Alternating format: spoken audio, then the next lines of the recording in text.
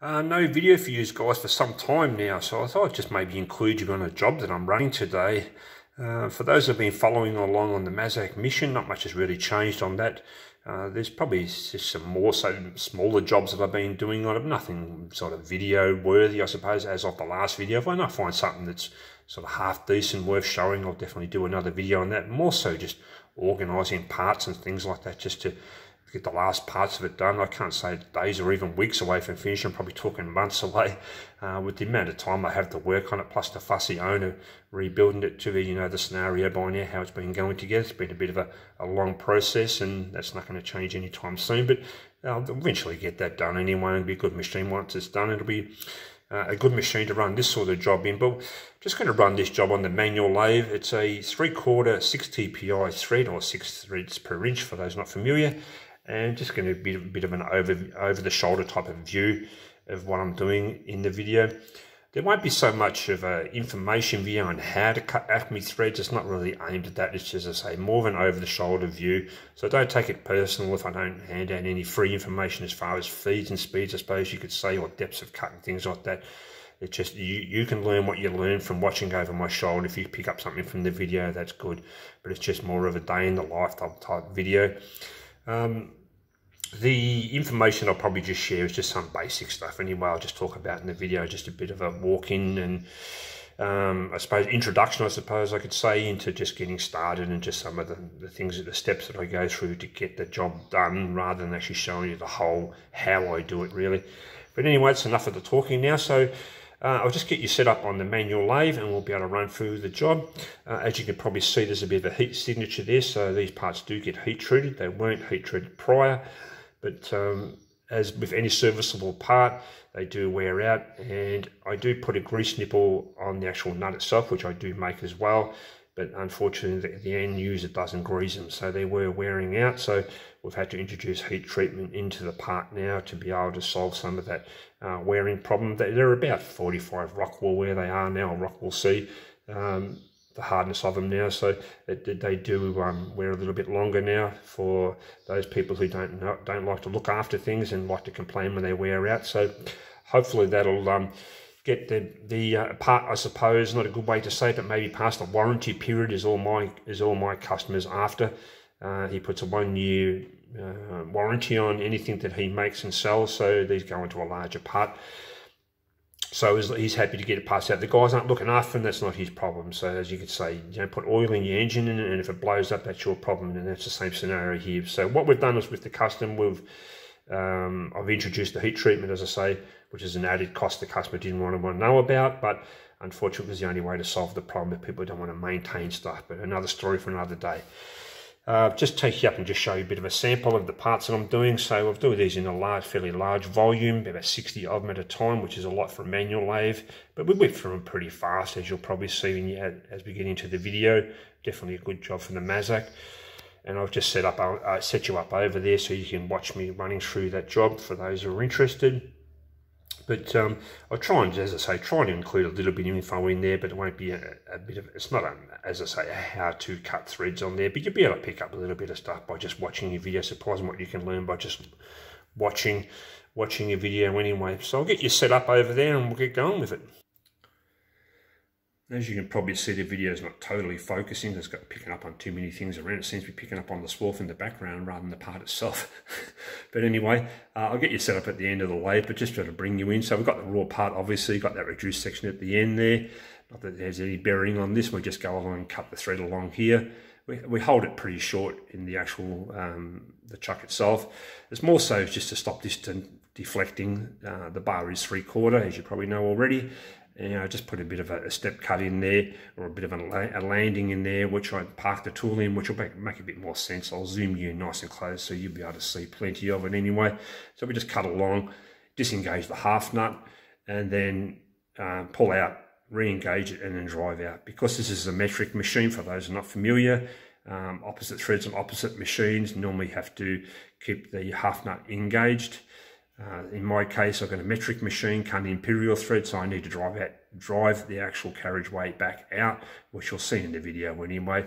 And as we get going, I'll just paste the actual surface with just some cutting oil. It's undiluted cutting oil. If you're sort of wondering what I'm putting on in between cuts. But I'll just get you sitting up in a nice spot, and you guys can watch or not watch as you want. You might learn something possibly. So got you up in the best position I can find for you anyway. It looks funny where it is, but it's sort of the things you have to do videos sometimes funny. There won't be too much talking in the video, so you'd be grateful for that. As I say, just go along patient with the oil, cutting oil along the way, and we'll just whip through the cuts, and I'll just explain some basic information if I think of anything along the way that I haven't really included so far, but it'll be pretty straightforward. Just do cut, and you guys can just watch, as I say, watch or not watch. So I'll just get the machine set up into a rough position, and then we'll get going with it.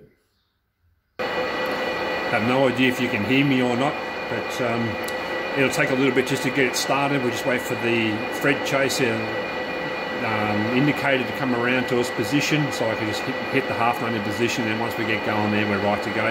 So I'll just get that started, and then we'll get going with it.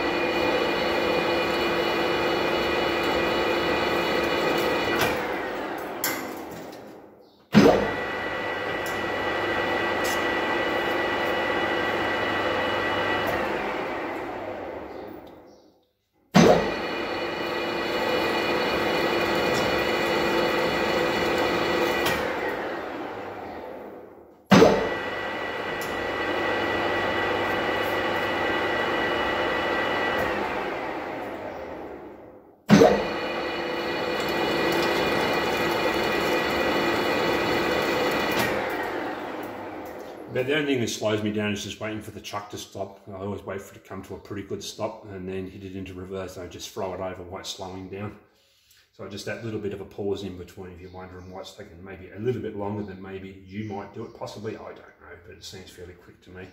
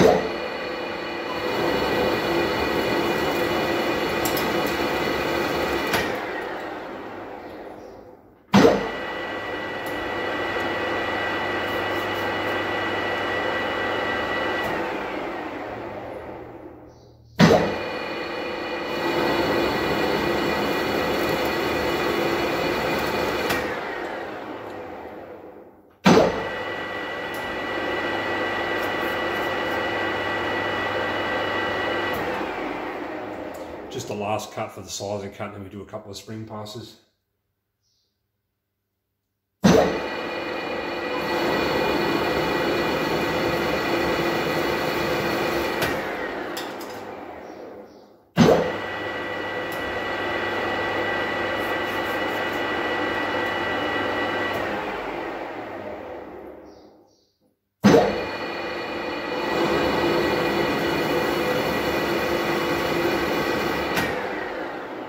And just one more to finish. I always do 2 spring passes.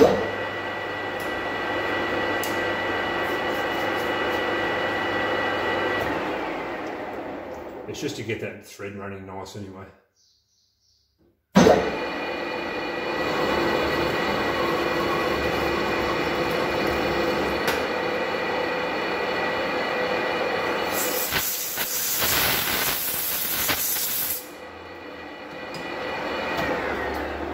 And that's pretty much it. Just give it a blow off with the compressed air, just to knock off the debris, and also just to clean the insert and a bit of swarf on there.